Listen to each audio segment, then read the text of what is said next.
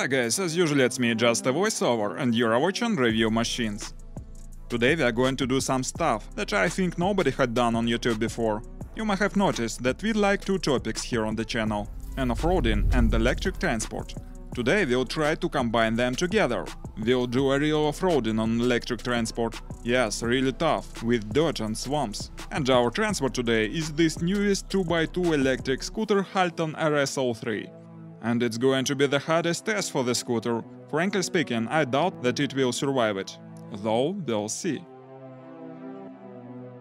Well, Halten electric scooter. Nowadays 2x2 scooters are becoming more and more popular, cause they are considered as that transport that can be used on off-roading. The main task today is to find out is it really so. It's interesting how far we'll be able to go from a good road. We'll start from asphalt, then move to an earth road, then rough terrain, and then real off-roading. But first, let's have a closer look at it.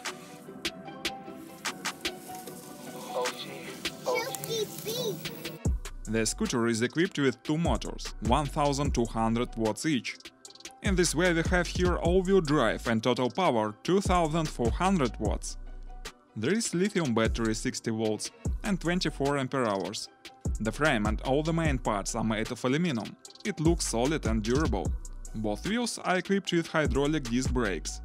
The handlebar is standard. There are brakes handles, light buttons, volts gauge. At the right the button to control the drive and the display that shows speed, battery status and other important info. Also, the both wheels have spring suspension. It's designed to efficiently work on a rough terrain with a rider up to 150 kilos. By the way, my weight is about 85 kilos. It's quite significant for our test. As well as many analogs, Halten has a foldable frame. Of course, you can't take this scooter in a public transport, for example, but when it folded, it's easy to put into a trunk of a regular car, and it doesn't take much space for storage.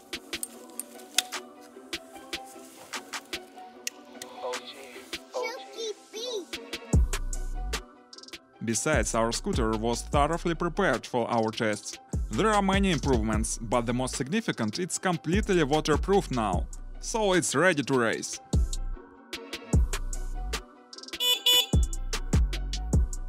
Now, one of the most important characteristics – its weight. To weigh the scooter, firstly I measure myself. Then take the scooter on my hands and weigh it again. And now we have the result. The weight of the scooter is 38 kilos. Yes, not very light. Well, it's enough of theory, let's move to the practice.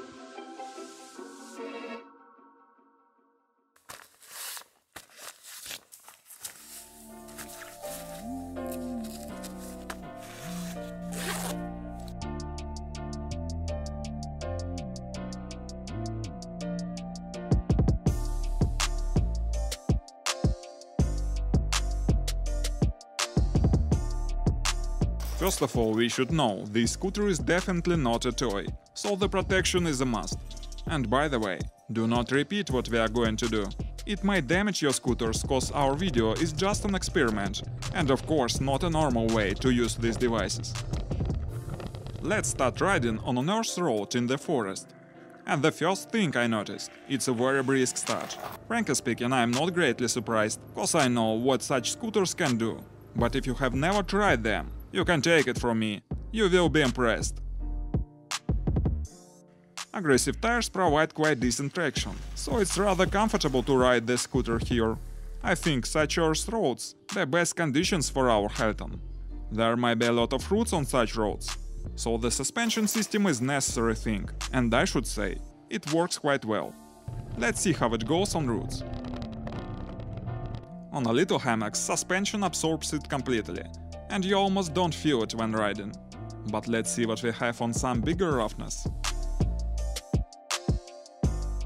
Now of course you feel it. The suspension has the certain limits, but you still are able to control the scooter and proceed the moving.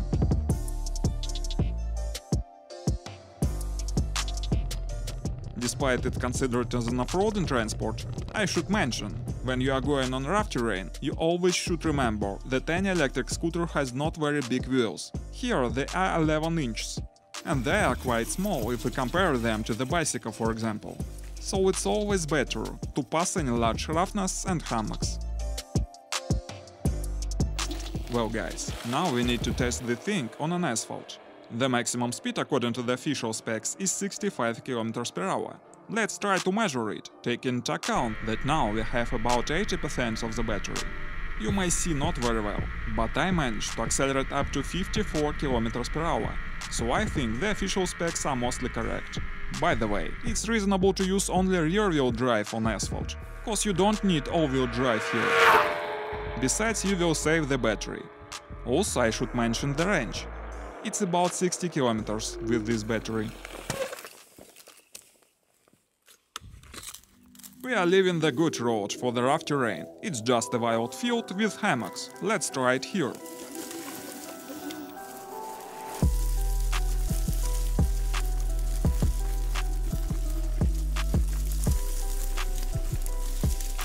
As you can see, it's able to move here, but frankly speaking, it's not so enjoyable as riding on a flat earth roads. Nevertheless, the suspension and all-wheel drive do a lot of good, and our scooter passed this test. And it's quite tiring to ride here for the long time, so let's move on, my friends. Here we found the section of the forest road with some serious dirt and puddles. And again, I should admit the perfect traction. It's rather simple to handle the scooter even in such conditions. It's due to the aggressive tires, I think, but mostly due to the all-wheel drive. By the way, I tried to move with rear-wheel drive here, but almost fell down and damaged one of the handles. Unfortunately, we didn't film it, but undoubtedly all-wheel drive is a great feature, especially if you are going to ride in such conditions. But I should remind you that such riding on puddles is possible because of the additional waterproofing, so please do not the same on standard versions.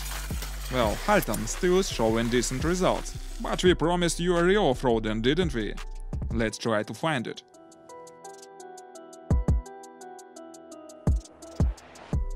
Look, what a beautiful brook. I think you know what I mean.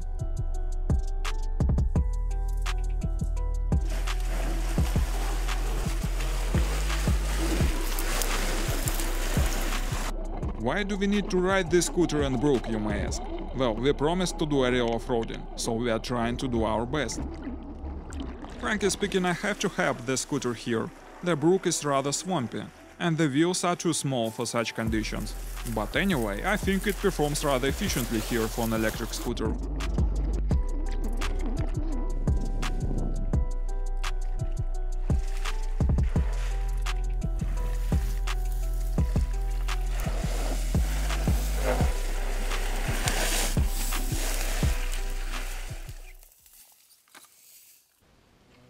Now we reach the real forest swamp, and I can't see any reasons that keep us from trying our scooter here.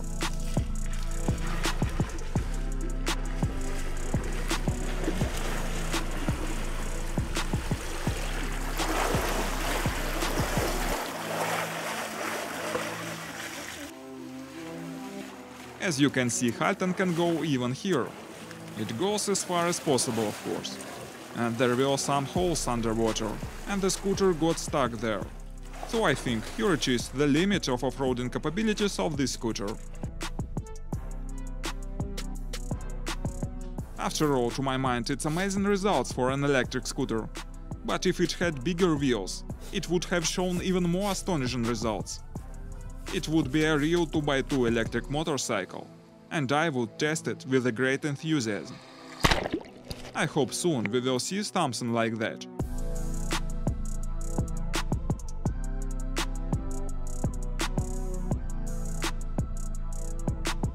Meantime, we come back to the ground.